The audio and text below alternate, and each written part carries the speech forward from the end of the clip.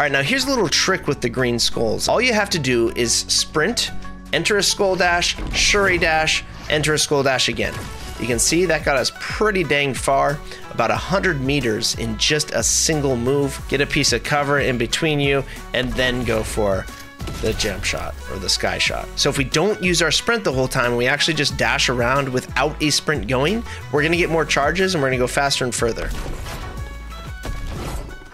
What's going on, everybody? Shinobi here, and today we're doing a full guide on the Black Panther gauntlets, how to use them effectively for rotations and combat. Now, I will say right out the gate that I thought this item was pretty garbage when it first came out.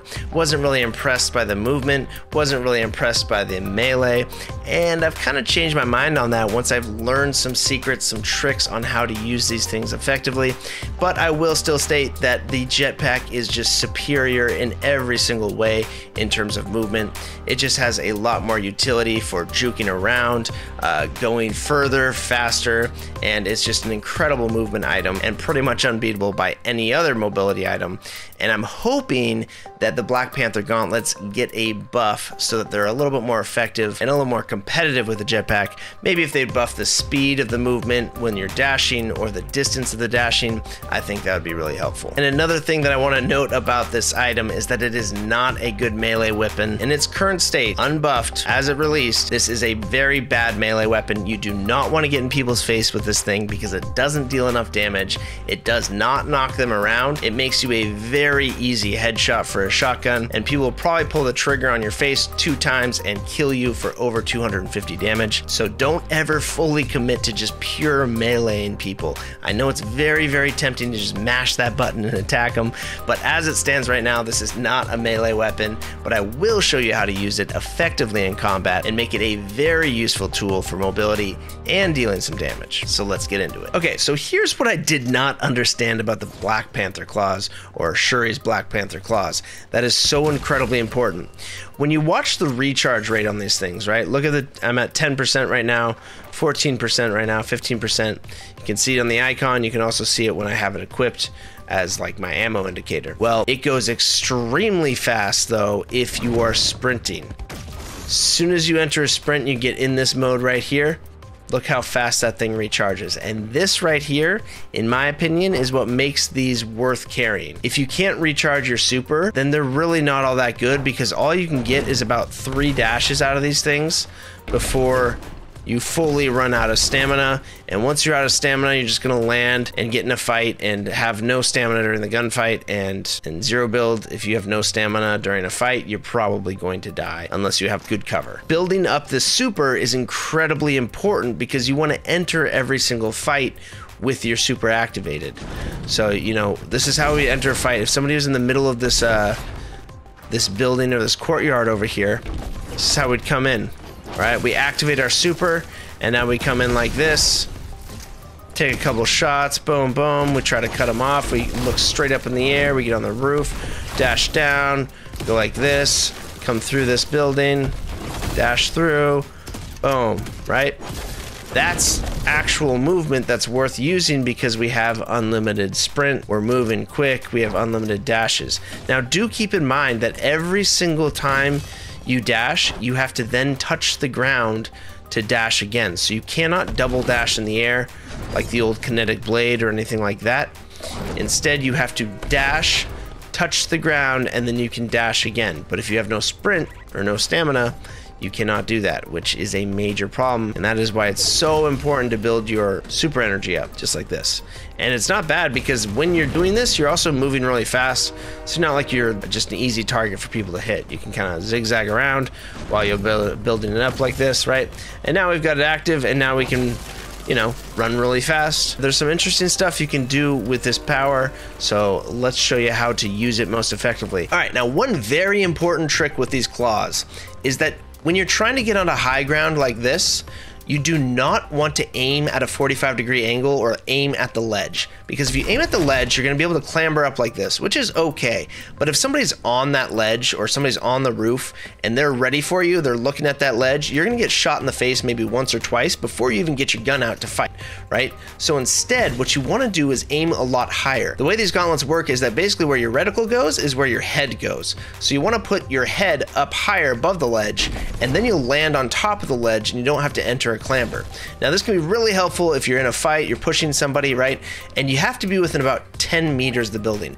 10 meters is a safe distance. If you're too far out, you're going to come up short like this, right? Because you have that killed momentum at the end of your dash. So you want to be about 10 meters, and then you want to aim higher than you think, and then you'll be able to enter a fight just like that, or you'll be able to keep your momentum like this, where you can land into a slide, right? And you don't break that momentum, which really slows you down. So anytime you're trying to climb up something high, you want to aim higher than you think, and that's going to get you at least the clamber, or maybe even all the way up. But if you aim at the ledge like this, you're going to come up short. Now, one thing I will note about Shuris Claws and using them with the jetpack and combining them with all kinds of other movement techs is that the dash attack really just kind of kills your momentum, right? So if you pull out a shockwave and you're going, and then you do a dash attack, it just kind of drops you out of the sky, because it kind of has this weird finish to the end of the dash where you just kind of fall. So not all that good to combine with other things. It's okay with Flowberry Fizz, but it still kind of has that same effect where you just don't carry your momentum, and it slows down your touch to the ground, which is kind of what you need to keep those dashes going. Well, it is what you need to keep the dashes going. Got to touch the ground every time, and the Flowberry Fizz can actually slow you down from doing that. So become a little bit easier of a target to hit if you're on Flowberry Fizz. Another small note about the Black Panther Claws is that they make you immune to fall damage as long as you're sprinting. So I'm not sprinting here, I'm gonna take fall damage, but if you are in the dash move like this, or if you're sprinting like this at all, even if you don't get into the full movement of it, even if you just come off this edge like this and do that, you do not take fall damage. So make sure that you're hitting some sort of sprint or a dash before you jump off anything high, otherwise you will die. All right, now a lot of you might be wondering, and myself, are Shuri gauntlets even comparable to the jetpack? Can they even keep up with rotating through the map, right? So let's just do a quick test here. I'm gonna drop a pin on this gas station right here, okay? That's 148 meters away. And then I'm just gonna run from this corner right here on this white line to that point using the ultra of the gauntlets. Okay, this is how long this is gonna take. And we're following the white line, and as soon as we get to this pillar, we stop. Okay. All right, now let's do it with the jetpack using jetpack skating and compare the two different times. See how fast it is. And again, I'm not gonna cheat, I'm just gonna follow this white line. Boom. Now, based off of what I felt right there, I feel like the jetpack is much faster. But if you don't have the jetpack, the Black Panther Claws are good, right? They at least speed up your movement in some way if you have no car, if you have nothing like that. And what's really nice about them is that they recharge. You know, they have infinite uses. Yes, you do have to burn through your whole stamina bar to get those infinite uses, but you really only have to do it twice, and then you get a nice infinite sprint for a while, which is pretty awesome. Then the last test I think we need to do is to activate the ultra and then just hit our dash attack over and over again, just to see if that is comparatively fast.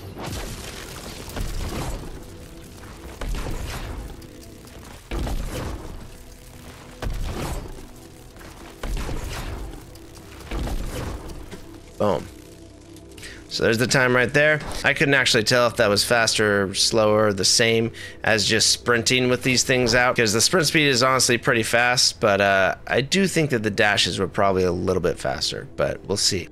Really quick, if you're enjoying this video, please consider smashing that like button, body slamming the subscribe button, and gently clicking the notification bell to be alerted every time I go live or drop a new video. Thank you so much, my friend. Oh, and if you would consider using code TOBY1SHINOBI in your Fortnite item shop, me and my family would greatly appreciate that. All right, a pro tip for these claws when you use the super is to not aim them at a 45-degree angle. And that's because of that momentum slowdown that you get at the end of your dash. Check this out. When you do this, Look how I just fall out of the air. I don't really continue my momentum when I dash. So the least amount of time that you can spend in the air, the better. So you basically want to be dashing like this and landing into slides, because that's going to keep you from killing your momentum. So when we activate the super, what we want to be doing is dashing at low altitude so that we're not wasting time in the air, moving slow. So I'm going to head and start at this pillar as an example and see how far we get when we dash low ground versus dashing at a 45. Check this out.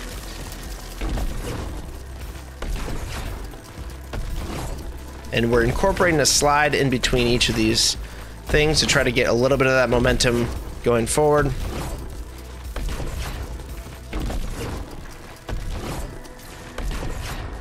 So you can see we get past the cactus with our dashes. We just ran out of super. So we got to here. All right, now here's activating that super again and dashing at 45 degrees to see how far we go.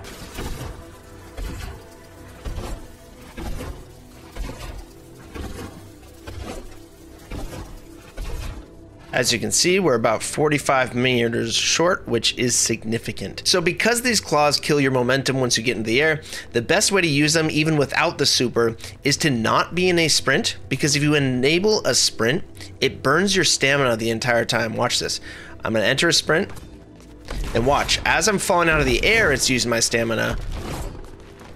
So if we don't use our sprint the whole time, we actually just dash around without a sprint going, we're gonna get more charges and we're gonna go faster and further.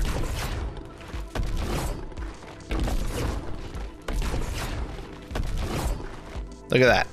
Much further. So when you're using these gauntlets to rotate around and you already have your 100% claw charge and you don't need to build it with your sprint, just go ahead and just don't use sprint. Just enter this into a jog, and then you're gonna get more charges. And then you're also ready to go with your super if somebody catches you without stamina. All right, now here's a little trick with the green skulls. And I know that earlier I mentioned to not be sprinting when you're dashing around like this, but in this case, you do wanna enter this with a sprint because it's gonna help you out. It's gonna actually add your momentum of your dash into your skull dash for some reason, but you have to be sprinting to start. So here it goes. All you have to do is sprint, enter a skull dash, Shuri dash, enter a skull dash again. You can see that got us pretty dang far, about 100 meters in just a single move. So it looks like this. You're gonna wanna have 2 skulls on you, and this is good for rotating around the edges of like the banks of the green area. It looks like this. We jump, dash, jump. And it does not work if you do not have sprint. So if you do not enter it in a sprint, it looks like this. See how it just kills my momentum? Doesn't get that nice forward momentum, so you have to start this in a sprint. Dash. Boom. And you get that nice forward momentum. And you don't have to chain all 3, you can just chain 2 like that. But either way, it's a really nice trick for moving quickly through the green water. All right, now if you're gonna use the claws for combat, then you wanna do it like this. You always wanna supercharge yourself before you get into combat so that you have unlimited dashes. And you always want to go for a dash attack followed by a combo. That's going to get you your maximum damage right there. And then you'll be able to move fast. So you can get for 240 if you do the dash attack like this, followed by a bunch of hits. So that is the only way that I'd recommend doing it. So if your claws are low on charge and you want to get them charged and you run across a group of AIs, go ahead and just hit him a bunch, kill him, but just be careful about not getting their face, letting them shoot you in the face because you will die. And then look at that, we're fully charged. So that is one way, you know, it's a little bit faster than having to do the sprint, the full sprint bar twice and wait for it to recharge. So these AIs can actually be used to charge your claws. But as I was saying before, you don't want to just come in here without your supercharged, because you will end up running out of sprint like this, and then you'll be in this awkward situation where you're just like trying to dash around and then you're just gonna get shotgun in the face. So use your ultra before you start the fight, come in with a dash and then finish with the combo. And you have to make sure that you're within range, okay? So these gloves will not go over 15 meters. It's about a 10-meter distance. So if you're gonna go for a dash attack, you wanna be within 10 meters, which is pretty darn close. But outside, I would say 15 meters like this, 14 meters, you're gonna come up short. So 10 meters is the maximum range on that dash attack. Maybe a little bit more, maybe 12 or so, but you get the idea, right? So you need to be pretty close to people in order to fight them. And start with that dash and then follow up with a combo. All right, now pretty much the most useful thing about the jetpack and Shuris Panther Claws used together in combination is that you don't have to touch the ground after another dash. So typically when you don't have a jetpack, right, you cannot use the Shuri gauntlets twice in a row like this. But if you have a jetpack, you can actually infinite dash with the Shuri gauntlets by just activating your hover in between, which is pretty helpful for saving that hover energy or that jetpack energy. Now, I will just say that jetpack movement in general is just better than Black Panther Claws. It just is, because you can go any single direction. You don't have to be looking anywhere. The velocity on this is much better. The energy use is much better. The jetpack is pretty much superior in every single way, except for maybe verticality, getting up to things quickly, right? Shuri's Claws can do that a little bit better. All right, now a pretty crazy trick with Shuri's gauntlets and the jetpack is also kind of sky basing. So if you get the ultra going, right, and it goes forever pretty much for 60 seconds, you can basically just continue to spam jetpack and the gauntlets. All you have to do is hit hover, and then you're just hitting your left click on your mouse, or you know, your attack button, whatever it is. And you can see you get pretty dang high. I'm at 200 meters now. So this could be useful if you're trying to just not get involved in a fight. If there's like an end game or something, you know, and there's like 3 teams and they're all battling it out and there's no cover. You want to just go sky base for a little bit, buy yourself some time so that you don't get shot to death. That might be a good move. A little bit niche, but definitely could be helpful. All right, now when using the Black Panther gauntlets or the claws in combat, it's incredibly important to understand that you are naturally at a disadvantage against jetpack users, and you've got to realize the places that you can find an advantage against them. And that would be places that have like roofs over their head and things like tall structures. And what you really want to do is be using these claws to reposition yourself quickly onto structures like this, and then take some shots at them as they fly up at you, and then reposition again. And then once you run out of stamina, which will happen, which is a major downside of these, is then you want to hit your ultra. But you want to try to save your ultra for when you really need it, when they get close to you, because that's when you activate it, and then you have a lot of mobility going for you.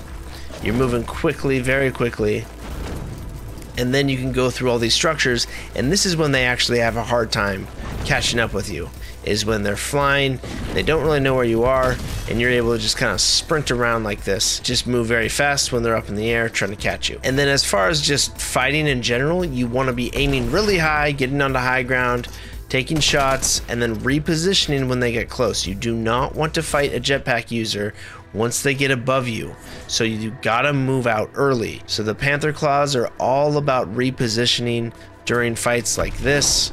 You know, get into a different position. Okay, the jetpack guy's pushing, he's getting closer, reposition, boom, and then we're on this roof, right? That is what it's all about. You do not want anyone within a 20-meter radius of you with a jetpack. That's how you win fights, is by just constantly repositioning, finding cover, and preferably high ground. Now the high ground is really good because jetpack users actually are at a slight disadvantage with how long it takes to get to high ground as they ascend into the air. But when you aim really high with these, you can actually get onto high ground quicker than a jetpack. So that's kind of one small advantage that you have, and you can use that against people when you've got these 3-story buildings that they have to ascend up into, and if you've got a little bit of distance from them. And then apart from that, it's just using your super, your ultra, at the right time. Try not to waste it, because you will run out of dashes fairly quick if you're doing this sort of thing where you're trying to get away. Look, we're already out of dashes. And now is the time to use your super if they're right on your butt, right? They get right on your butt, you use that super, and then you juke, and you just drag them around. And a place like Restored Reels is really good for these gloves. because you can create space, you can hold roofs, and you can look for these like little kill lane that they have to fly towards you in. Now, one more thing that you can do in combat with these claws, if you're good at swapping weapons between your claws and your shotgun, you can go for camera breaks. Now, I do not recommend doing this if you're out in the open and you're shooting somebody and then you pull out your claws and you go into the air. That is not what I recommend, because it takes too long to pull out the claws and get into the air. It takes almost a whole half second after shooting to get into the air, and you're going to take a shot or two by the time you actually get up in the air, and you're easily trackable. They know exactly what you're doing. They can see you doing it. Instead, what I recommend is if you're fighting somebody at this tree and they're pushing you, you get your claws out, you wait for them to push you, and then you go up into the air and then shoot them in the top of the head as you come across. And if you want to get really fancy with it, you can shoot them in the head as you're in the air, go back to your claws, jump, and do this over and over against a piece of cover such as this. And I will stress the importance of using a piece of cover here. You got to be using a cover piece like this, and then you take them by surprise by doing something like this. That's how you can use the verticality of the claws in your favor in combat. And it can be even used something like this, right? Where you're fighting somebody, they're coming around this corner, they push you, you go up, and you do something like that. Or you just skip the whole corner in general, they're chasing you like this, and you dash over their head, and boom, like that. So you can use cover pieces like that in order to conceal your movement and then get above them quickly and get the drop on them. All right, guys, I hope you liked this video. If you did, please leave a thumbs up on it. It really helps me out. And if you like content like this, if you like in-depth guides, you gotta go check out my YouTube channel and watch my must-watch playlist for Fortnite Zero Build. I promise you will not regret it. All right, y'all, have yourself a great morning, afternoon, or evening. Shinobi out.